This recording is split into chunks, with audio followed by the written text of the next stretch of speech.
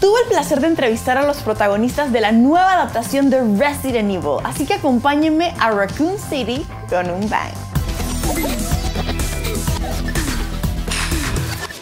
I read, Robbie, you are a big fan of the franchise. When did you discover Resident Evil and how big was it in your childhood and growing up? I discovered it way too early. I was only 8 when it came out, and I remember playing the game in my basement and the dogs jumping through the window and just scaring the hell out of me. And that was my introduction. It has stuck. You know, getting to be a part of it was a dream come true for me.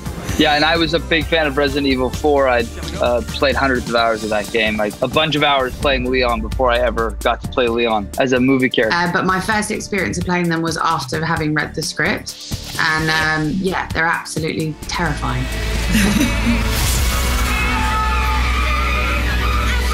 This new adaptation goes back to the survival horror that made this franchise so beloved. How do you hope hardcore fans will react when they watch this film? That's definitely what we wanted to do. We wanted to root these movies in the survival horror theme that made the first 2 games especially so much a part of so many people's lives. And so we've definitely tried to give the fans almost a love letter. It's very nostalgic because we are literally taking scenes from the game and putting them in this movie. And it's immersive and it takes the audience on a journey. So, and I think that's what the game always did. I think that's what's so clever about this movie. I just think that it is the best version of an adaptation of Resident Evil 1 and 2. There's so many Easter eggs, like you're not going to get them all in the first or the second watch. It's a great origin story and a great introduction to this world. And, you know, hopefully we can bring new people to the franchise.